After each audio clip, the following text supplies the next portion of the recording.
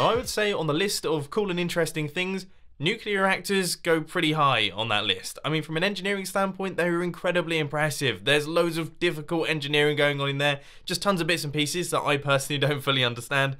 And also, of course, on a scary standpoint, they're pretty impressive too. I mean, I know it rarely happens, but when a nuclear reactor explodes, well, you certainly know about it. I mean, it causes a huge explosion and also covers the entire surrounding area in radiation, which stays there for thousands upon thousands of years. I mean, that's impressive, and that makes it very cool. Now, unfortunately, in Minecraft right now, we do not have nuclear energy, and we don't have nuclear reactors, but I thought it would be a fun redstone project to work on, so let's begin. So the first thing that I've done is created this 15 by 15 by 10 block deep bunker that drops down into the ground. Now, I decided to use iron blocks for this one just because I feel like they look reinforced and industrial.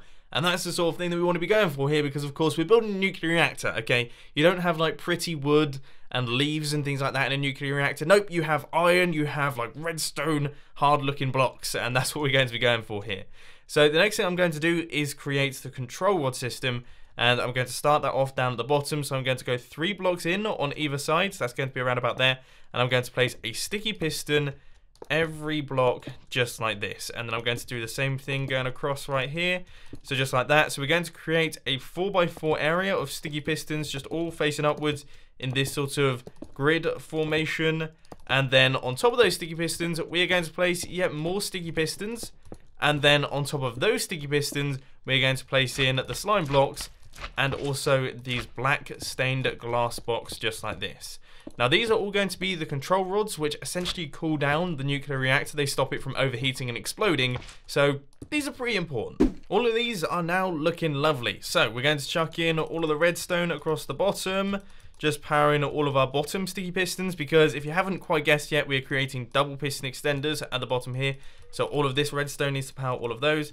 Then on top, we're going to have our removable objects. I'm going to be using obsidian because once again, these need to look like solid industrial blocks, and something about obsidian just looks really rock solid. So I'm going to place in all of these, and then on top of all of those, we're going to need our redstone in once again. So that's just going to make its way round, connecting up all of these, and that's of course going to do our double extender. So this is going to power the second piston, but then to do the final block retraction, we actually need to place some blocks down at the bottom here, which are going to power our pistons when they need to retract the final block. And the only way that we can do that is create this sort of waffle shape that we're doing right here. So as you can see, I'm just placing redstone in between all of the blocks, going down like this, and that will do the second block retraction. To power all this stuff, I'm just going to place a couple blocks at the end like this, with redstone going up like that, and then I'm going to have a repeater and a repeater set to 4 ticks, with a block right here and a repeater set to 2 ticks.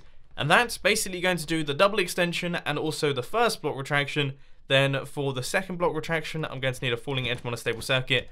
And the way that I'm going to do that is by placing blocks in a bit like this with a repeater, running out into our sticky piston facing upwards with a block on top to create a monostable circuit. And then we're going to have our repeater that's going to be running out into a block up like this. We're going to have another immovable object right there, and some redstone. And to keep things symmetrical, we're going to do exactly the same thing on the other side. So we need to place a redstone torch, and then our repeater, our monostable circuit, and our other repeater running out into the block with the immovable object and the redstone dust on top. Now, one very important thing to notice is that this repeater right here has to be set to 3 ticks, because otherwise it will fire out all the blocks. But now if we run an input into this thing, you can see we get our double piston extension.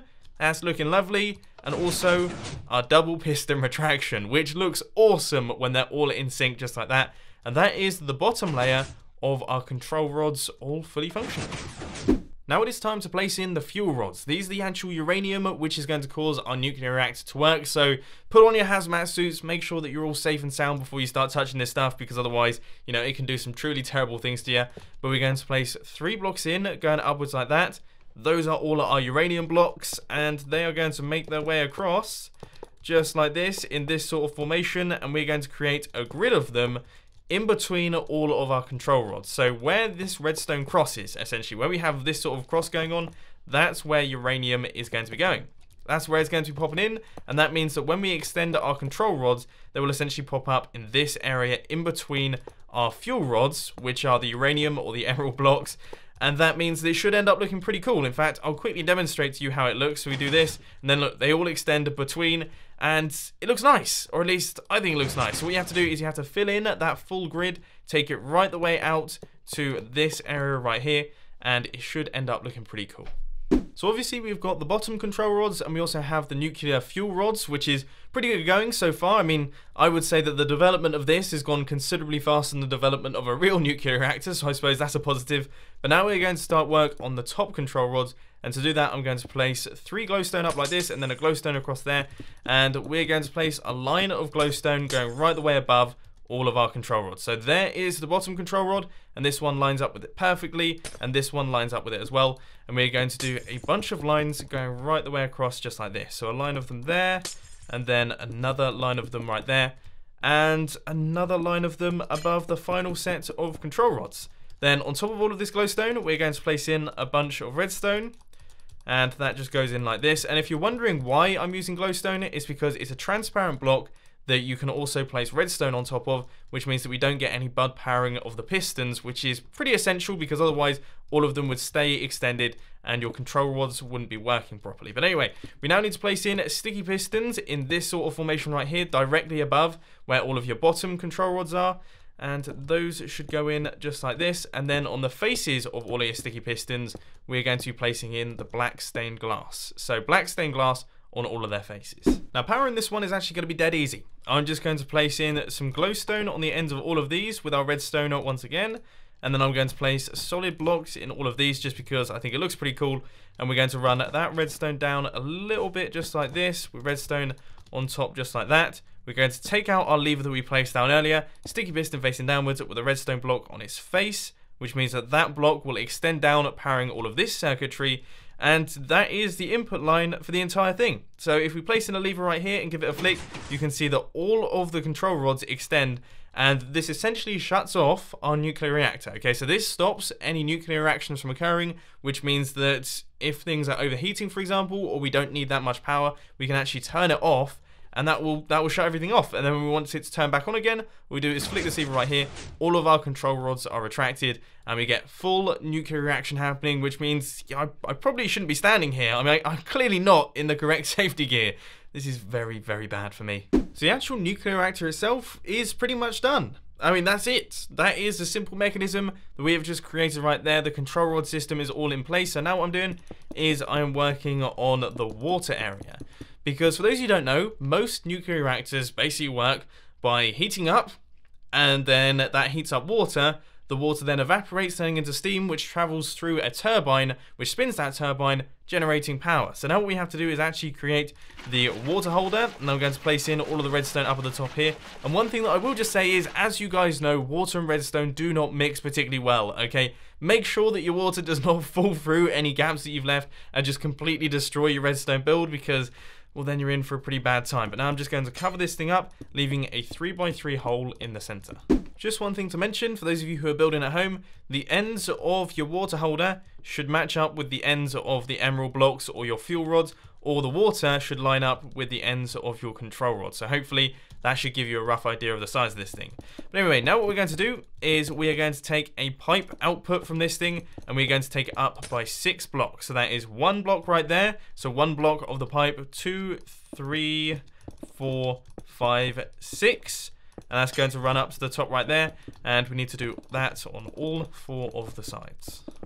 Next up, in the center of our pipe, we're going to be placing in the various different fans and things that we're going to have in here. So we're going to have 1 fan there, we're going to go up another block, and we're going to create another fan in a slightly different position, and then the final fan up at the top right here. Now, obviously, you are going to have to use some imagination on this one, because, well, they just look like crosses and X's and things.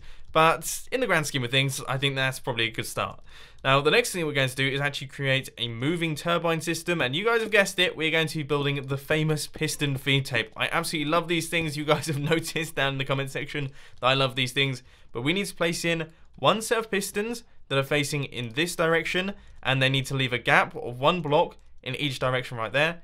And then you want to do the same thing on the other side. So another line of pistons traveling up like this.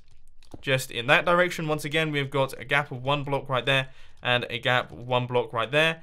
Then in this direction, we're going to have another line of pistons going up like this. There we go. And finally, in this direction right here, we need to place another line of pistons going up in this direction right here. Now, for those of you who haven't built a piston feed tape before, you may notice that all of these pistons are facing in different directions. And they're all facing across like this, and then across like that, then across like this, and across like that. And that is because we're going to be pushing blocks in a cyclic formation. Now for some of the redstone wiring. So we want to place in 2 blocks against these pistons right here, which are above all the circuitry, and they go up a little bit like this. And then on top of all of those, we're going to place in redstone just like that. And then you want to place a block up like this, and another 2 blocks running across on that side as well. So your 2 blocks going across like that, and then in the center of all of those, you can take out those blocks and place in a repeater set to 2 ticks with redstone dust right there. So repeater set to 2 ticks, redstone dust, repeater set to 2 ticks, and your redstone dust. And then you want to do the same thing on the other side, but just basically flip it around. So once again, 2 blocks, 2 blocks, and 2 blocks with redstone dust on top of all of those.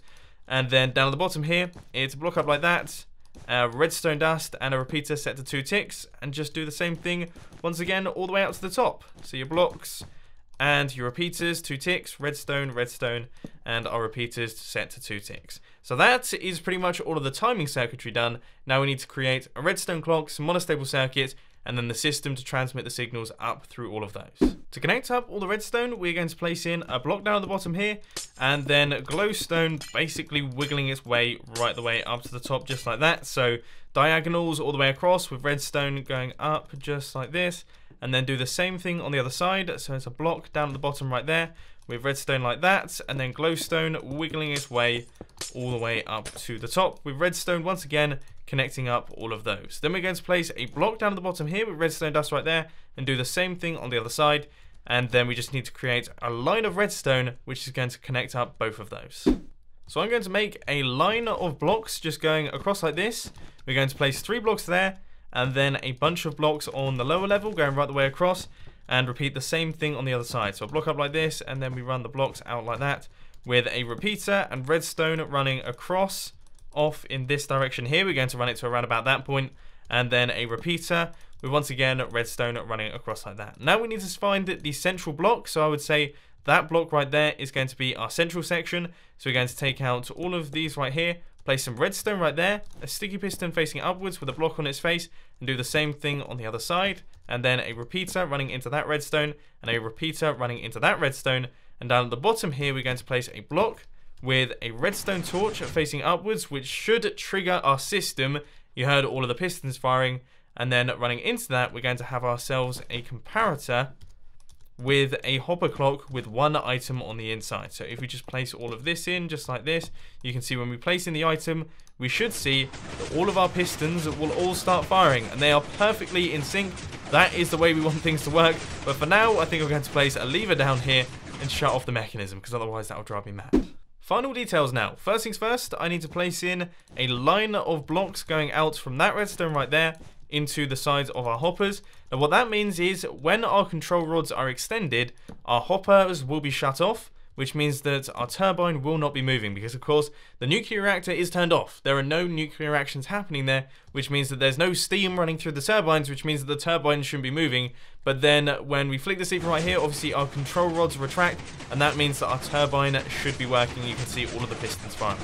So now what we have to do is actually fill in our turbine with blocks, and the way that I like to do it is by alternating glass and iron blocks. So what you have to do is find a set of pistons with just redstone running into them, not the repeaters, and we need to place a block, and then some glass, and then an iron block, and then some glass, then an iron block, and then some glass. You guys get the idea. But then when there is repeaters, you have to skip that block, and you need to continue on your pattern. So iron block, glass, iron block, glass, iron block, glass. It's fine because redstone is right there, so that needs to be up against that piston. And then once again, we make our way round just like this. And then the glass, skipping a block because of course we've got the repeaters there. And just carry it on until you reach the end, and it should work out absolutely perfectly. Then you need to repeat that process right the way to the very top. So this is what we've created. And we have now finished our nuclear power station, our nuclear reactor build, and I have to say, it looks absolutely fantastic. So currently, all of our control rods are extended, our nuclear reactor is shut off, But when we flick this lever right here, everything retracts. All of the control rods have been retracted, which means that we have nuclear reactions happening, and that means that the steam is running through the system and our turbine is turning, which is giving us power. We now have power from the power station, which is awesome. So this thing is now fully functional. Obviously, if you wanted to, you could then build like a big protective dome around this thing, like they normally do in nuclear power stations, which would look epic. I personally think this is an awesome build for your worlds. It's just one of those fun projects to work on, and I hope you've enjoyed it. But unfortunately, ladies and gentlemen, that is all I've got time for today. If you did enjoy this video, please sure to hit that like button. If you really loved it, then make sure to subscribe. But thanks for watching, guys. This has been Mumbo, and I'm out. I'll see you later.